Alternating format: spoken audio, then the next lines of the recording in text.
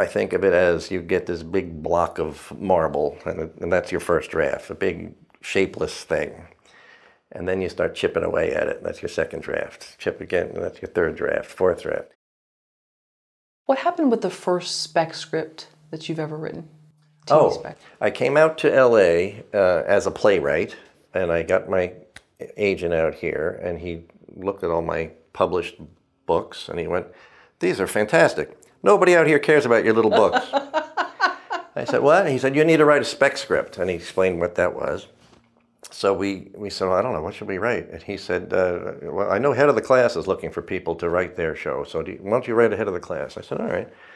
So we went home, we wrote a Head of the Class script, which I thought to this day is probably the best Head of the Class script they would have ever seen. Handed it in to the agent.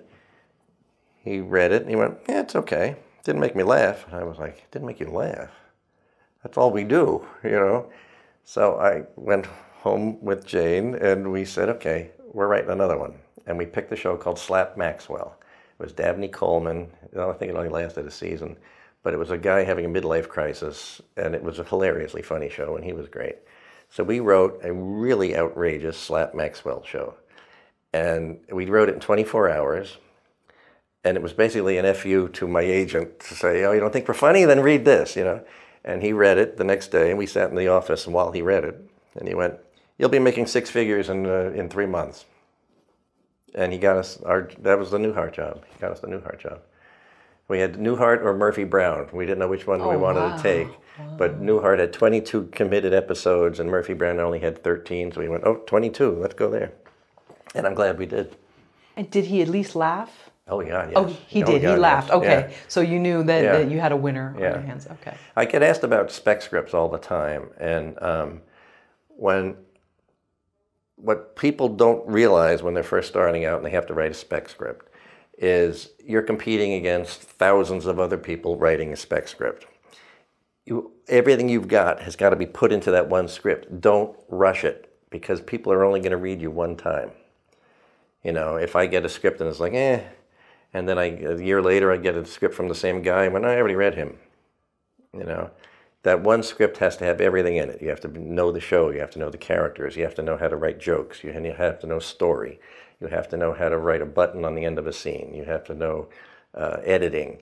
Because when I'm putting a staff together, which I haven't done in a while, but when you're putting a staff together, you want somebody who can write jokes, you want somebody who can write story, you want somebody who has some connection to the topic of the show. You know, if it's a medical show, you want somebody with a medical something or other in their past. So you need to cram it all into the same script. Some of the strangest Spec scripts I ever read where somebody wrote, this was a long time ago, but it was well after Mary Tyler Moore show had already gone off the air. Somebody wrote a Mary Tyler Moore Spec script, and it was fantastic. And it really catches your eye, but it had to be good. But you only get one shot at the script, so it's got to have everything in it. Write it, let it sit. Don't rush. Don't rush, because if you rush, you know, the best thing for me when I'm writing is to write it fast and then let it sit for a week or two. Because when you pick it back up, the problems are glaring. You'll see it a mile, you know, and then you fix it.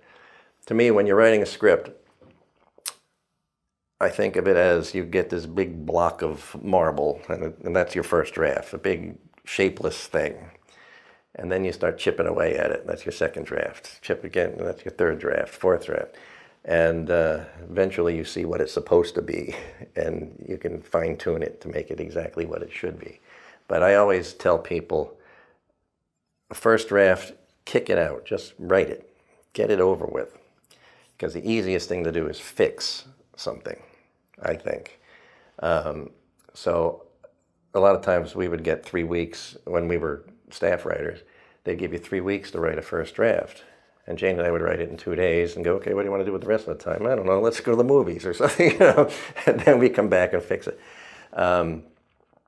And when I was running my own shows, I would give people a week to write the first draft. You know, just get it out, and then you can fine tune it. And I think that makes it. It also helps in television because time is always a problem. You know, when you write a pilot, you get, could be 6 months to write a pilot, and your reward for that is you get to do the same job in a week at a time instead of 6 months at a time when you go to series. And I also say, ours is the only job where you spend 6 weeks, or let's say a month, writing a script. And then for the rest of the week when you're shooting it, you have different groups of people telling you how you did it wrong. That's our job. And you have to sort of rise above that. When I first came out to LA, I met with Bob, what was his name? Sam Bobrick. He had written a couple of plays, Murder at the Howard Johnsons and those kind of shows, comedies on Broadway. And he was running some show out here. And we met with him, and he said, "You're a playwright, right?" And I said, "Yeah." He said, "Well, let me explain the difference between a playwright and a TV writer.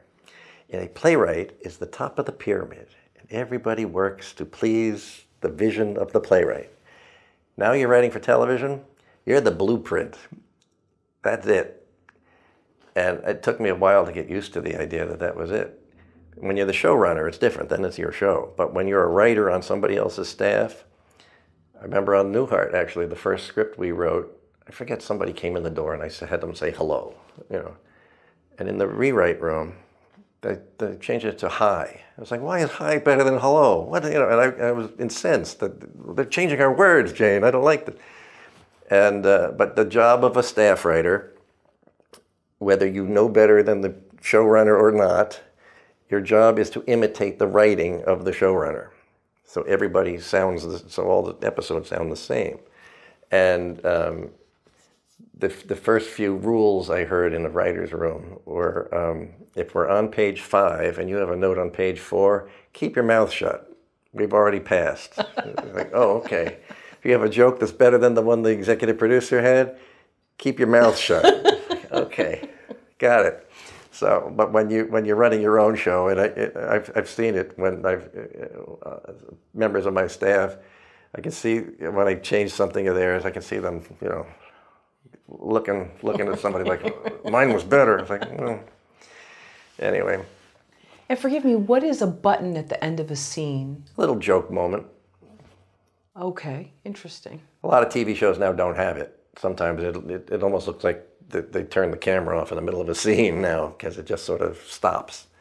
But there was always a comic button at the end of a sitcom scene. Oh, okay. So in Newhart, let's say one of the brothers, one of the Darryls came in, and something, you know, triggered Bob or something. They'd walk out the door, he'd say something funny, and that would be the button, you know, that kind of thing. Okay, interesting. And you think they don't do it now just for time's sake because we're used to a faster pace? I think what's happened now is, well, the sitcom world, where is it, by the way? Where is it, you know? You do have Abbott Elementary, which is a good comedy show, but you don't have in front of the audience 3-camera, 4-camera comedies anymore. They're not around. They're filmed like that sometimes, but there's usually no audience there when you're doing it. I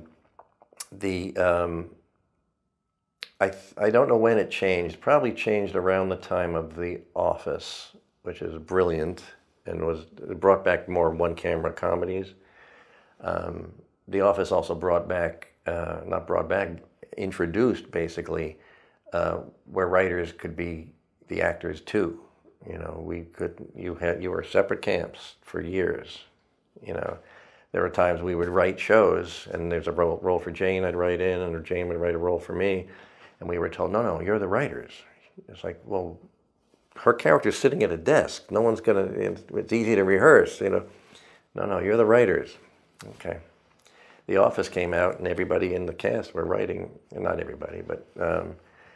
And I think that opened the door to a lot of very good work from other people.